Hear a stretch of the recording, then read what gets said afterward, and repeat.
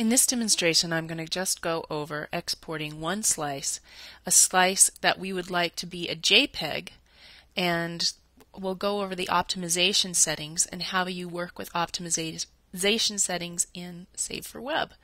So let's take a look at this image here.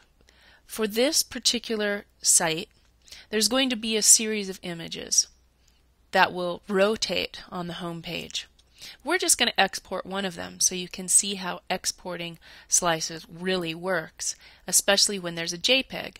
I'm going to use JPEG settings for this particular slice because it's an image. JPEG optimization works best for imagery or anything in which there's a gradient involved or a sky or where there's many colors. So it's great for imagery, not so good for line and text art. The first thing I want to do is show my rulers. By showing the rulers, it's going to help me to drag guides. The second step is to drag guides. I'm going to make sure that snapping is turned off for now, but that rulers is checked in order to drag my guidelines into place. So I drag guidelines along all four edges of the image.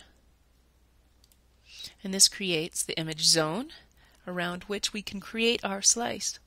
It helps also if I zoom in so I can actually see the accuracy of my guidelines.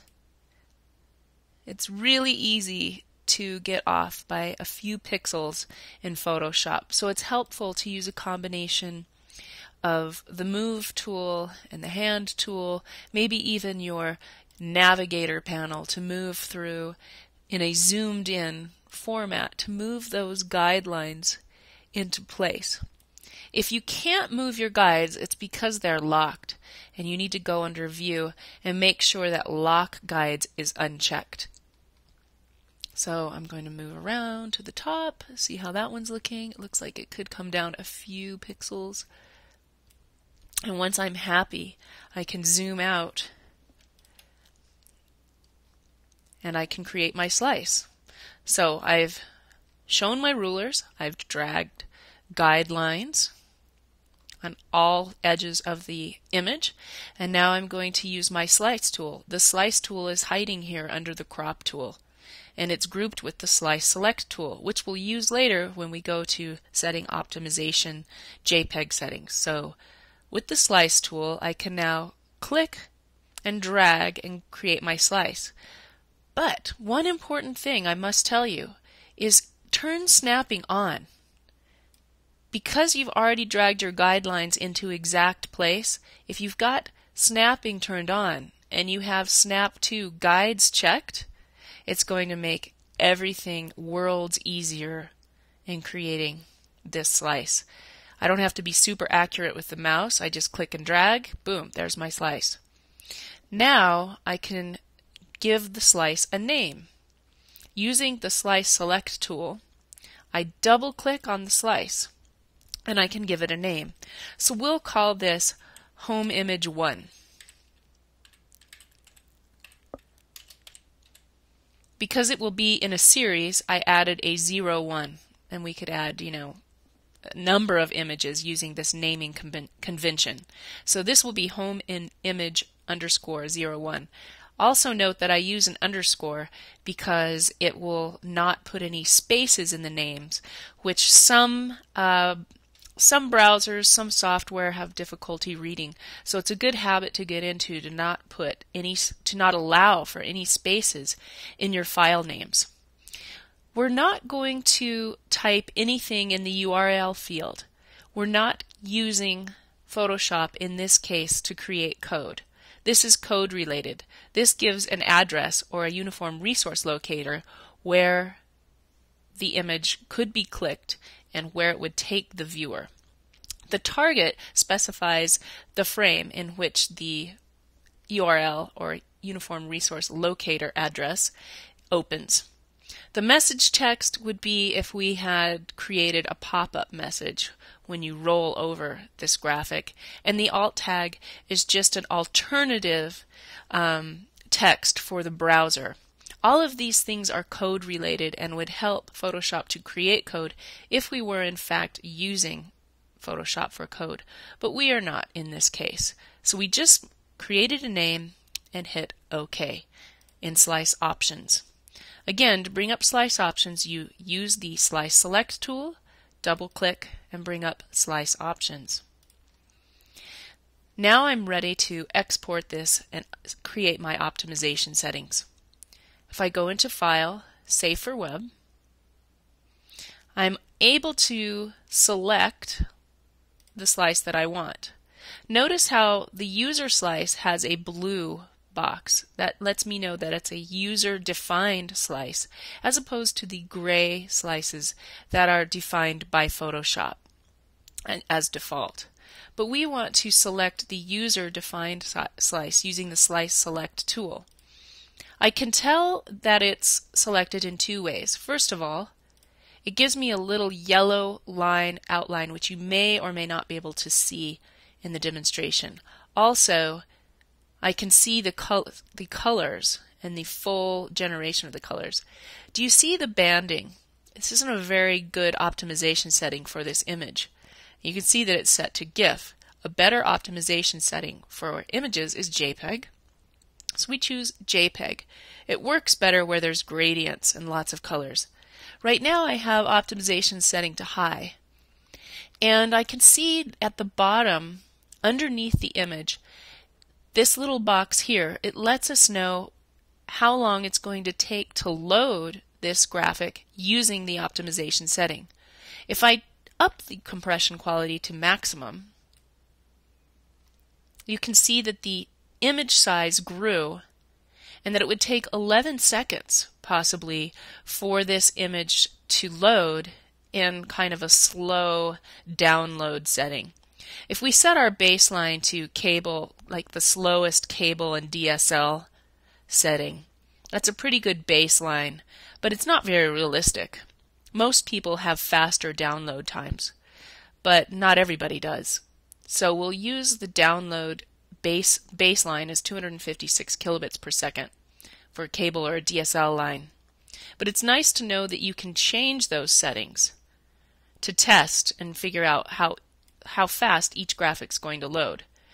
The object of JPEG optimization is to use the lowest possible optimization setting with the quickest loading time.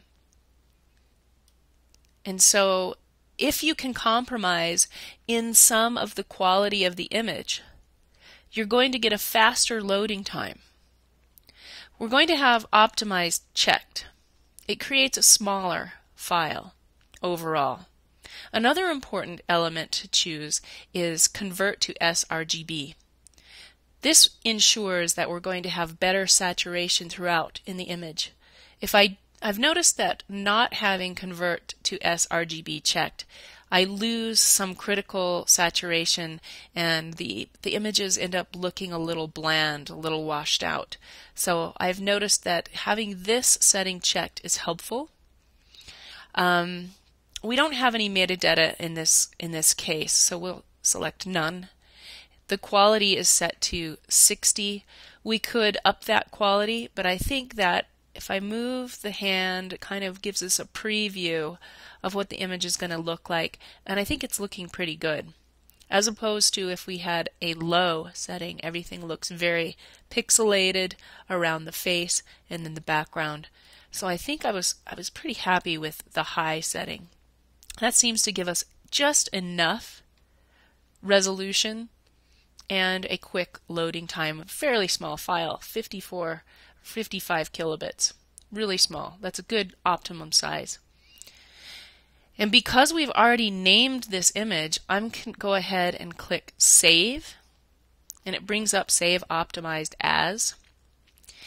Now the default settings are going to put the images in a folder called Images for us.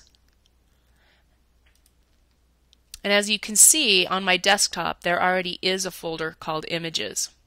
But I can choose a different place for this image to be exported. Say I was working on a project here for the class, in this module, and well, I've already got a images folder there, but let's say it was for specifically for this project for a quiz, and it's going to put an images folder. Wherever I designate, it's going to automatically by default create an images folder for me. The format I'm going to choose is images only. We're not using Photoshop to export code, so we don't want HTML, we don't want HTML and images, we want images only. I don't need to worry about this save as because I've already given the slice a name in my slice options dialog box previously. And the slices I want it to export is the selected slices as opposed to all slices, just the one I have selected. And I hit save. Now if I navigate to the class folder, module 10, and for quiz, you can see that it's created the images folder for me. And there it is. Preview is showing us that we have this JPEG that's about 56 kilobits in size, and it named it for us, home image _01. Isn't that handy? So, to review, creating a slice is as easy as going under View, showing, making sure that you have your guides showing, making sure that your rulers are checked. When you're drawing the guidelines initially, uncheck Snap, and then you can draw guides as needed onto the stage. When you want to create your slice, you use your slice tool, you turn snapping on, and you use the guidelines as a snapping mechanism to create your slice. Then we used the slice select tool to double click and name the image. We weren't worried about the other four options because they were code related. Once we've named our slice, then we set the optimization settings in Save for Web and Devices. Here we were able to select the slice using the Slice Select tool and choose JPEG settings, going for the best compression setting, probably, we're going for small image size, but optimal compression settings, and we can see how that changes in this image view window depending on which setting we have selected, and it also shows us what size that graphic's going to be on export. When we were happy with that, we hit save, and then we chose a place for the images folder to be created. We chose the format of images only. We used the default settings for now, which created the images folder by default, and the selected slices as opposed to all of the slices, and we hit save. And this concludes creating a JPEG slice using the slice tool.